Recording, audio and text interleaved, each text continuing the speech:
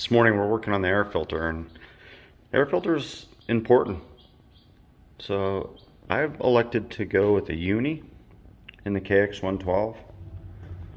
And this is the KX112 everybody's been looking at for a while, right? So one of the final touches here is this Uni filter, and I went with Uni because well, there's a lot of choices, right? There's Twin Air, that was definitely one I was looking at, and several others. Really, Twin Air and Uni are the only filters I've ever used. But this Uni's, I'm really impressed with this Uni. It was cheaper than the Twin Air. To me, it feels like the quality is at least as good, if not better, than the Twin Air. I imagine they're very similar in quality. Made in America. It shipped like instantly. I had it like the next day from the time I ordered it, and it's a really good filter. So here's the stock filter. That's what you're replacing right there. Right, these stock filters are just horrible. I mean, I'm sure they do a good job, right?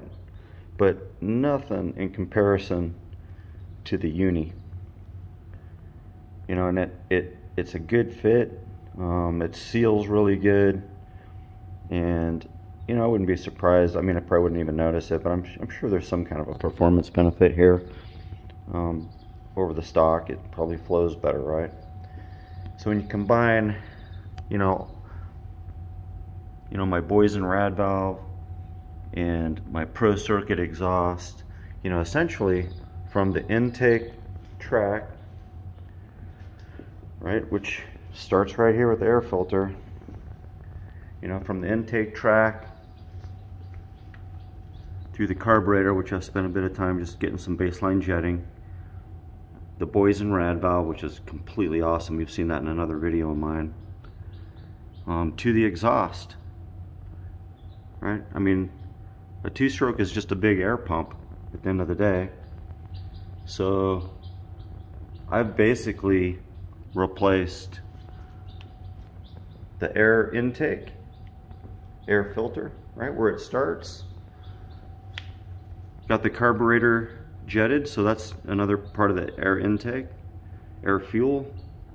And then of course the RAD valve, which replaces the rubber boot as well. The whole intake track into the cylinder is completely different when you buy the Boyesen RAD valve.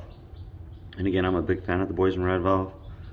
So that's different. Then of course I've got the VHM head. So the cylinder and the combustion chamber, well, the combustion chamber is completely new, right? So that's another part of the whole system there. And then the exhaust, right, through the Pro Circuit pipe.